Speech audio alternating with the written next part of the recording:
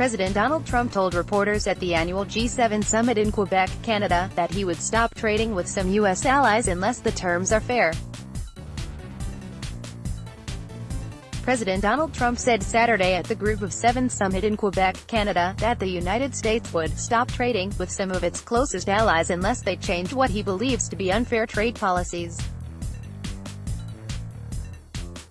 Speaking to reporters at the annual G7 meeting, the president said that totally eliminating trade barriers between the nations would be the ultimate thing, and that's the way it should be. He called many current tariffs on U.S. goods and services ridiculous. "We're like the piggy bank that everybody's robbing, and that ends," the president said. He later said, "It's going to stop or we'll stop trading with them. And that's a very profitable answer. If we have to do it, at POTUS, tariffs are going to come way down. We're like the piggy bank that everybody's robbing, and that ends." pic.twitter.com/1K8IXXN, Fox News, at Fox News, June 9, 2018. Although Trump said the trade talk was not contentious, his comments come amid a tense few days with multiple world leaders over Trump's decision to impose steel and aluminum tariffs on the country's biggest trading partners, Canada, Mexico and the European Union. Trump's tariffs initially went into effect in March, aimed specifically at China, but the White House announced in May that the three allies would no longer be exempt from the taxes. Canada, Mexico and the European Union all threatened retaliatory tariffs after their exemption status was lifted. Canadian Prime Minister Justin Trudeau and French President Emmanuel Macron spoke candidly about pushing Trump to reverse his position on the tariffs. Macron told reporters that while Trump may not mind U.S. isolation, neither do we mind signing a six-country agreement if need be. American jobs are on the line because of his actions and because of his administration, Trudeau said at a news conference Thursday. "When we can underscore this, and we see that there's a lot of pressure within the U.S., perhaps he will revise his position. The American president may not mind being isolated, but neither do we mind signing a six-country agreement if need be.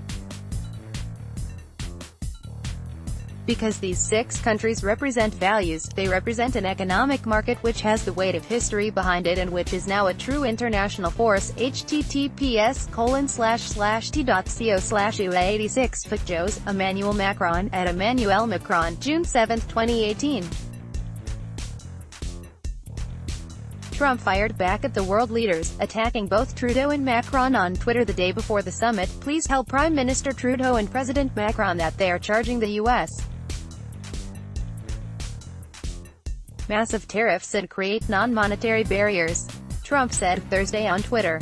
"The EU trade surplus with the U.S. is $151 billion, and Canada keeps our farmers and others out. Look forward to seeing them tomorrow." The president also called Trudeau indignant on trade and accused Canada of charging the U.S. up to 300% on dairy. Prime Minister Trudeau is being so indignant, bringing up the relationship that the U.S. and Canada had over the many years and all sorts of other things, but he doesn't bring up the fact that they charge us up to 300% on dairy, hurting our farmers, killing our agriculture. Donald J. Trump, at Real Donald Trump, June 7, 2018. British Prime Minister Theresa May reportedly put pressure on Trump as well in a 30-minute phone call Thursday. May told Trump his tariffs were unjustified and deeply disappointing, according to the BBC. Some analysts are concerned that the 25% tariff on steel imports and the 10% tariff on aluminum imports will result in a trade war with some of the United States' largest allies. Mexico already imposed tariffs on pork legs, apples, grapes and cheeses the week before the G7 summit. The U.S.